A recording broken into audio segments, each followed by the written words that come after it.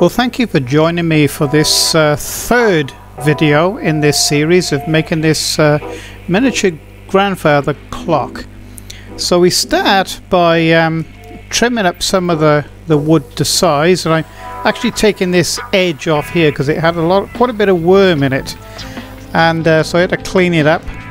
And so what I actually do is just get a bit of 2x4 and clamp it to the bench, then clamp the piece of wood to that, and just take it down with a belt sander.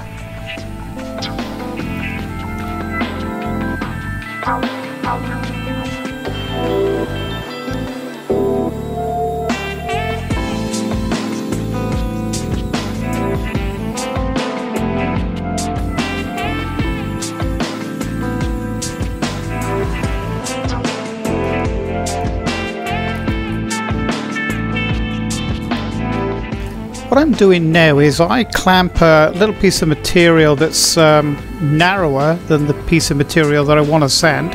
I just clamp it to the bench and bring it up, bring the piece of material up to it, and just use it as a stop, and the material just stays there. I'm using a very fine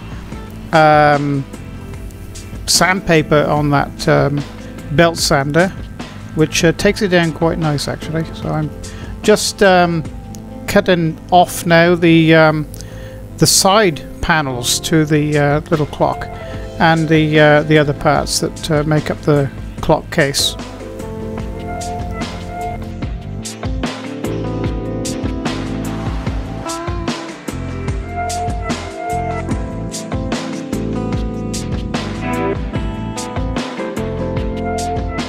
So now it comes to the gluing up. Now I'm satisfied that all the parts fit where they should, and everything's ready for the assembly part of it.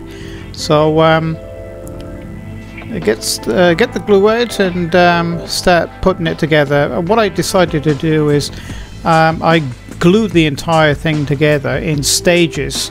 I didn't want to use brads or pins or screws or anything like that. I did, however, use 2 screws just to keep put the cap on the top, because you have to be able to remove a portion somewhere to be able to set the time right and put a new battery in from time to time.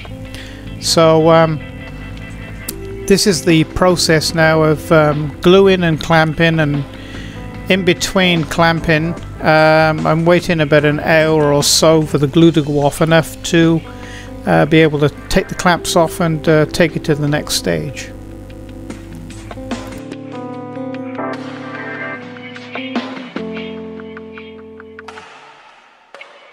So I've taken the clamps off now, and I find it easier at this stage, before anything else goes on, to just sand everything all the way down so there's a you can't actually feel a join. It makes it very easy then for the final sanding. Anyway, that's what I do. Now when I took the clamps off, I found that one of the side panels had slightly moved while I was clamping that I didn't notice. You can see there's a ridge of about just under a millimeter.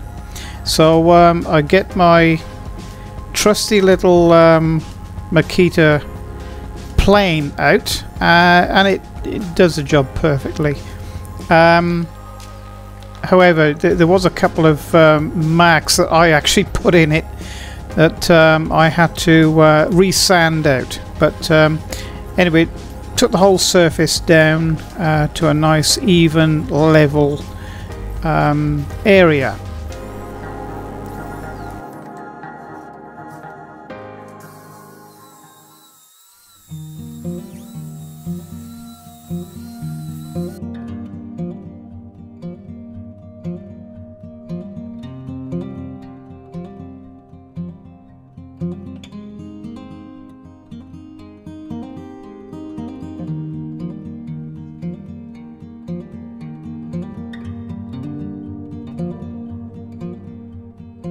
So just a last look at what the finished item is going to generally look like before I glue the the case parts on, or the dummy case parts on. And so yeah, just glue up these pieces. It's quite a simple process of gluing and clamping.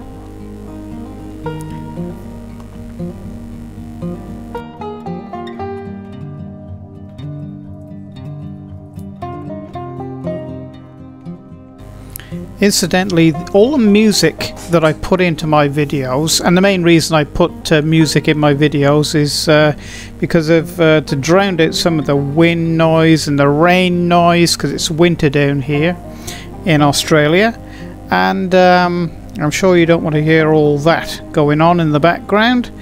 But the music is all provided by Google and YouTube. If you contract to Google, they supply you with music that you can use in your videos, and it's really nice and well made music. And I put the artists' names and the tracks at the end credits of the video if you're interested in purchasing or acquiring the music.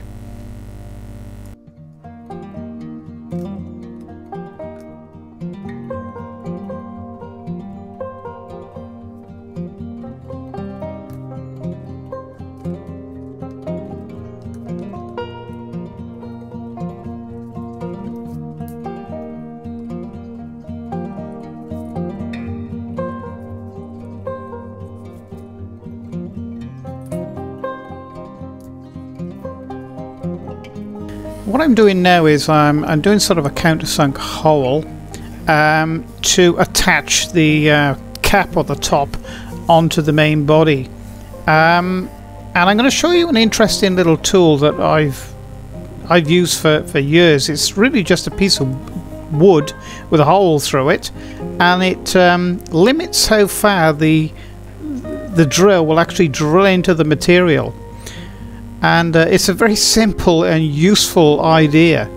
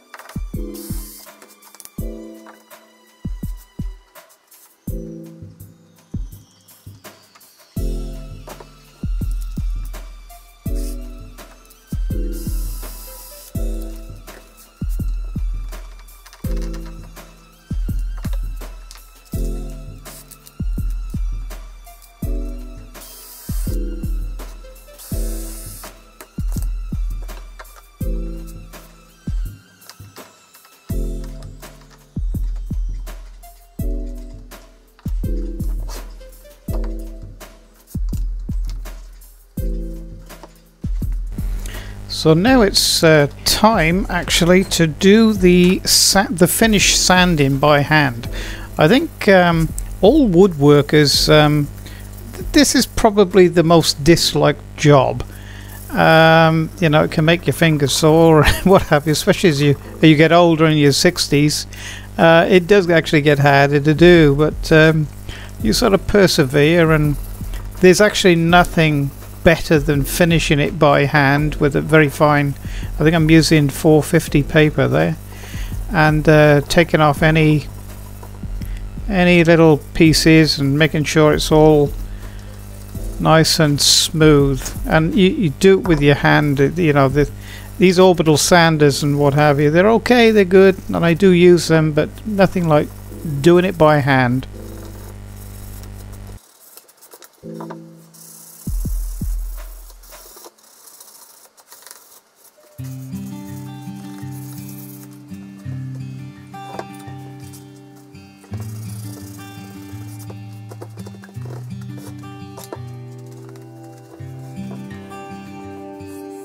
Okay, so here's my favorite bit coming up, the finishing. I'm using cedar oil for this. I did toy with the idea of full gloss varnish, but the wife decided no, she'd rather have cedar oil on it, and she didn't want full gloss. So you know, I was making it for my wife, so what she wants she gets.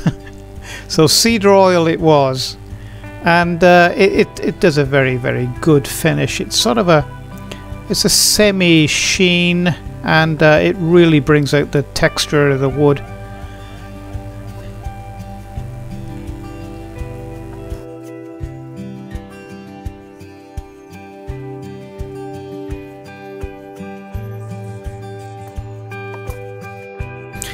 This is probably one of the easiest types of finishing, actually, rather than, you know, sort of varnish and doing it with a paintbrush.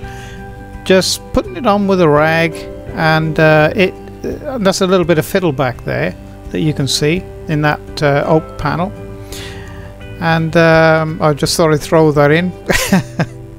But yeah, look, I prefer to finish things like this, I think, because it's very easy, and you can put on about 3 or 4 coats of this and it's perfect finish. Also, here we go, we're going to assemble the clock part now. Very easy mechanism. Just you can actually be very careful and pull the minute and the hour hand off carefully, and just pop the battery and take the nut off the beginning, the shaft, and just pop it through. Hopefully you've got the right size hole, and just put the washer and the nut on. And the trick is with this too, don't do it up too tight, just ease it up firm only. They will break very, very easy. I better put it to the right time. So yeah, and you just push the hands back on very gently, because don't forget it's a clock mechanism. These clock mechanisms are about $5 on eBay.